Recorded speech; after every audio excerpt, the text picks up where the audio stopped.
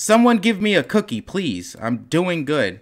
Okay, so here is the plot for Space Invaders. The plot of the game is simple. Aliens are invading Earth, and it is your job to defend your home planet from 3 types of descending invaders before they destroy you or touch the ground. That's it. Space Invaders' story is actually pretty impressive for the time. The fact that the game had story at all, and I'm gonna get better at editing. I seriously need an editor, but I also am not making money to pay for an editor. So I've kind of hit a roadblock there. I want an editor, but at the same time, realistically, that ain't happening. So Space Invaders came out in 1978. It was created by, actually, let me look this up real quick, because this is sort of like a love letter to all these games and their developers. Like I said, like, you know, they work hard on these games. Even if they were made back then, it still took a lot of time. Space Invaders was released by Taito. And this is around Star Wars' popularity. So of course, they released the game and were inspired by the breakout success of Star Wars and War of Worlds. So Star Wars is kind of like, you know, it was sort of the basis for why they wanted to do this. They're like, oh, people like Star Wars, people like space. Let's make a game where aliens are trying to invade Earth. Okay, enough talk. Space Invaders, let's get into it. Player 1. So like I said before, there's not really a way to beat this game. I mean, you kind of just play until you die.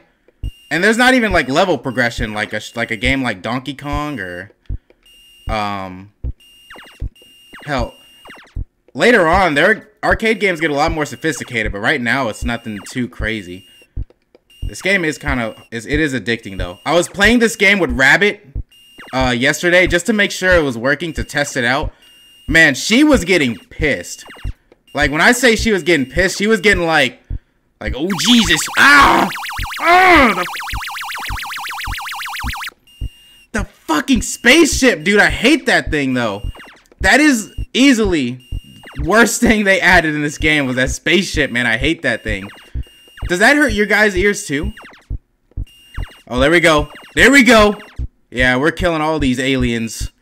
You're trying to invade our planet? I don't think so, baby. Kill that thing. Hell yeah. Oh yeah. Oh yeah. Oh yeah. Oh yeah, give me this. Give me this. Give me this!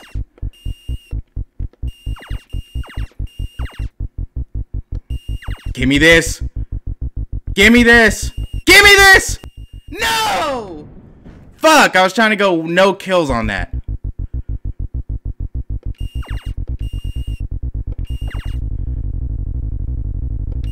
No. Woo! First aliens down. Can I get a clap for that? So that's Space Invaders. I basically beat it. Technically, I beat it. Technically. Technically, that is a complete run. And I killed the UFO, so I'm happy about that.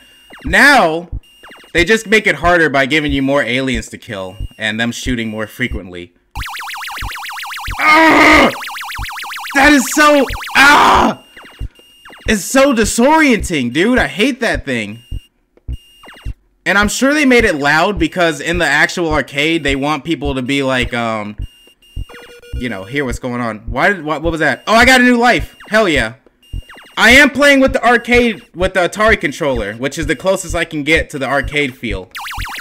Kill it! Kill it! Thank you. Oh, shit! Oh, that alien got close. Ah! Damn. Ah!